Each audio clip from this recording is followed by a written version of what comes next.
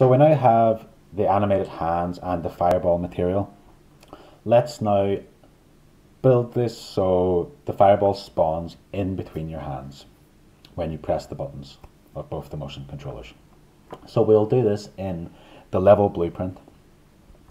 So if you go to your current level and open level blueprint. So currently I've already made this. It's just easier this way if I kind of walk through it and I can explain what's going on. So to start off with, we'll have an event tick. So we're running through a few things here. We will have a sequence node as well, because we're going to spawn the fireball, we're going to scale it as you adjust your hands, and we're going to fire it. So event tick and then a sequence. And the first thing that we will do is we will spawn the fireball. So first we need to see if both of the buttons on the motion controllers are pressed. We want both of them to press, not just the one. So if you cast to your motion controller, and then you can get the variables that we created in there previously of grab left pressed and grab right pressed. And if they are both pressed, then if statement true, we can continue. If false, then not. So if it is true, do once, because we're only going to spawn this fireball once. We don't want it to kind of keep coming in on top of each other. We'll do once, and false should be reset. So if it is completed, then you can cast to the motion controller again, the object being the get player pawn. And let's find the spawn point between both of these motion controllers. So get the left motion controller and the right motion controller from the motion controller pawn. Get world location from both of these. And then to find the center point between two locations, what you do is you add them both together and then you divide by 2. So get world location of the left controller, get world location of the right controller, add them together and divide it by 2. And I've created a variable to keep track of this, what will now be called the spawn point. So the center position between both hands. So create a vector variable and call it spawn point, bring it in and set that to this location. And at the spawn point, we want to spawn actor by class. And that actor is the fireball that we created in the previous tutorial. And then if you split the location and rotation, we'll set the spawn point to the location. And if you set the scale to 0, 0, and 0, because we're going to control the scale with the distance between the hands. So I just add the spawn point into location and then scale to 0, 0, 0. And what I have created here is a variable just to keep track of, is there a fireball currently spawned? So create a new variable, a boolean, drag it in and call it is spawned and set it to true. So that is how you spawn the fireball. What we're going to do next is we're going to destroy it on release of one of the buttons, just so we have full control over when it is in the scene. So from the second pin of sequence, let's cast to motion controller, the object being get player pawn. We will get the grab left and the right pressed variables from the motion controller and check if both of these are pressed. If both are pressed, great, keep going. If it is false, and if there is currently a fireball spawned, then let's destroy actor. So again, it's if both of them are pressed, true, nothing happens. If they are not both pressed and there is a fireball spawned, then let's destroy the actor. And the actor is taken from here. It is, when we spawned an actor, we just return value, bring that down to the actor that we want to destroy. And now we know that is spawned is set to false. Next up, we're going to scale. So if we add a pin, and now we will scale. So is there currently a fireball spawned?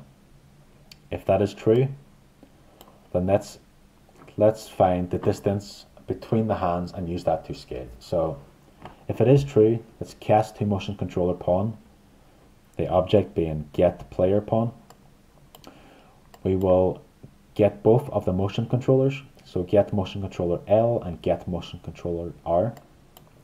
Get both of their world locations and subtract from each other. So that is the distance between both of the motion controllers. And we will set a vector length. So now we have a length as a float of the distance. And I've created a variable just to hold this, and I've called it hand distance, and this is a float. So drag that in, and the vector length between both of these controllers is the hand distance. And here we've used a map range clamped. This is to control the distance between the hands and align it to the scale of the fireball. So these numbers I found worked well. So between 0 and 20 units of how much your hand distance is, the output to the scale of the fireball, I have just 1 and 0. So 0, 20, 1 and 0. So let's get the fireball actor, get all actors of class fireball, get a copy of the plane. The plane is within the fireball. That is what the fireball material is on. We will set relative scale of the plane. So we just need to split this so it is 3 different float values and not one vector.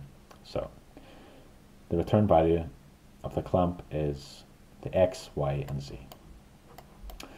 So then finally, fire. So I've set up a new input here, fire. If we go into project settings and under engine, we'll go into input, I've added this fire. So I've currently mapped this to my Oculus Quest. You can map it to whatever button you would like fire to be, but I'm using the X on the left controller and the A on the right controller to fire the fireball. Then to go back in, so if I add fire, the input action, and I know that a fireball is spawned, I will get all actors of class. I will get the fireball, get the plane within the fireball, and I will simulate physics. So what we're doing is we're going to add an impulse. So we're adding an impulse to the plane, to the fireball, to fire it, to shoot it out. So set physics to true, and then what I'm doing is to get the forward vector of which direction are we firing this. And what I'm doing is I'm going to get the forward vector of the left hand. So get all actors of class, get the motion controller, and get a copy of the left motion controller. So then we take the forward vector of the motion controller, the left, and then we just add impulse at location. So the target is the plane, that is what's holding the fireball. The impulse is the forward vector from your left hand, and the location is the spawn point where it originally spawned. So if we now compile and play, let's get in and try this out.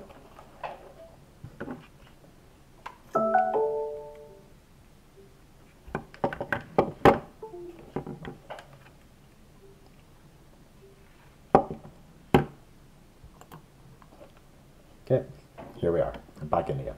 So, we have our hands, press it, you get the grab, the animate, grab both of them, and the fireball is spawned. The closer I move my hands, the bigger it gets. Further away, the smaller it gets.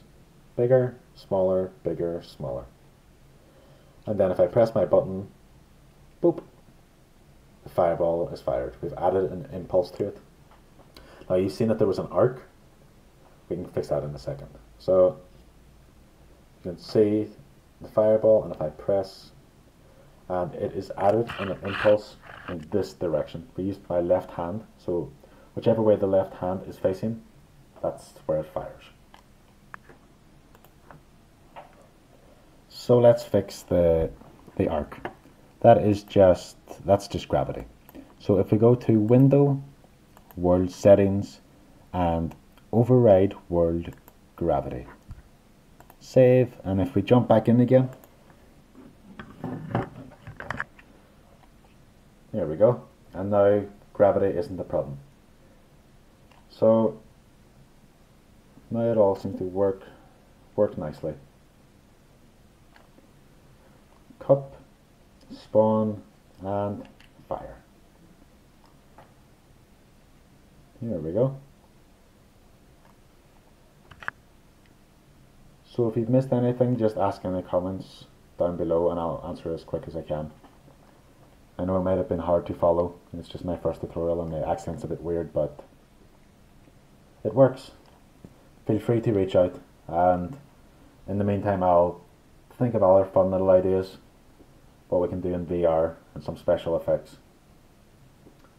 So thanks very much, and see you in the next video. Boop.